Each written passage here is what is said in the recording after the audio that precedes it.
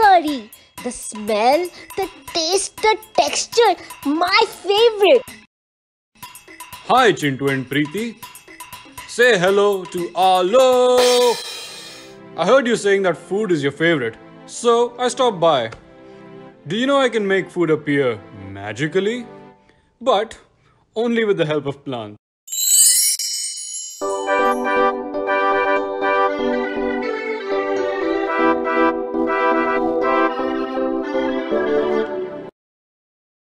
Come on, don't be amazed. I have that effect on a lot of people. Are you wondering how I know your names? Well, I'm a genie. Friendly, so no worries. Now you said curry is your favorite food. I used to eat that too when I was still alive. But hey, do you know why you will need to eat food? I eat food to make my tummy happy. And I think we eat food to get essential nutrients for our body. Ah, clever answer. Let's see. And you're right. Food gives us nutrients like carbohydrates, proteins, and fats, which all living organisms, including you two, need to survive. Let me show you something. See what's going on here? Every living thing needs to eat to get energy in a usable form. Now, among living things, almost all animals and some plants have to eat other animals or plants as food. These living things who eat food made by plants directly or indirectly are called heterotrophs. Hetero meaning other and troph meaning nutrition. Since these organisms depend on other organisms for food, they are Heterotrophs! Now let me ask you a question. Green plants can make their own food, and if auto means self, what can we call them? Autotrophs! That's right. Green plants make food through a process called photosynthesis. Photo means light and synthesis means to make. Alright, now let me take you on a magic ride and show you how these autotrophic plants make their own food through photosynthesis. Let's go! Hi, young adventurers. So excited to see you all. The wind tells me that you are here to learn the magic behind how I make food. Are you ready? First stop, the roots. Oh, you tickled me. I was absorbing all the important minerals and water from the soil so that our leaves can make a lot of food today. That's my role, to gather and send ingredients that are needed for photosynthesis. That's right. Let's go meet the leaves now.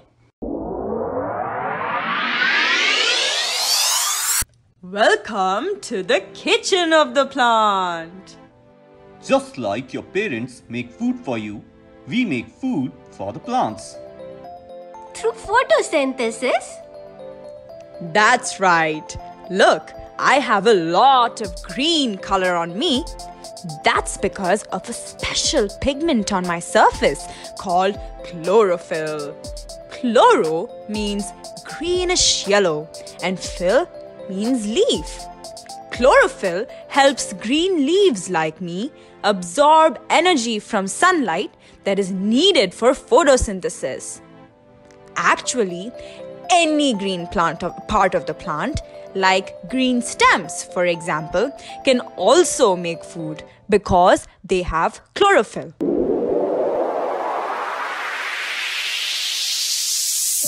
Hey, we're the stomata on the leaves.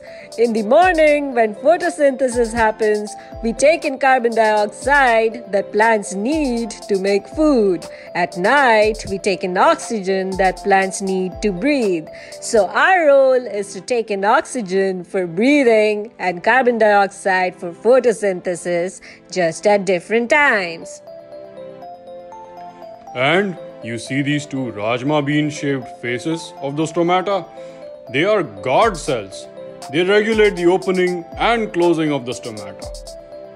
So, using the water that the root sends me, the carbon dioxide that my stomata take in, and the sunlight that chlorophyll absorbs, I am able to make food for the plant. The food mainly contains a nutrient called carbohydrates. Carbohydrates give a lot of energy and are stored in different parts of the plant. In seeds like rice grains, in roots like onions, and in fruits like oranges. Without photosynthesis, there would be no food for plants or animals to eat, and there would be no life on Earth. Ultimately, the energy in the food we make comes from the sun.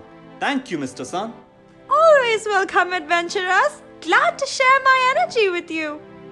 Thank you, Tree, for showing them that. And kids, no need to thank me, since I'm your favorite Alo. Let's all quickly take a selfie though. Say photosynthesis. Photosynthesis!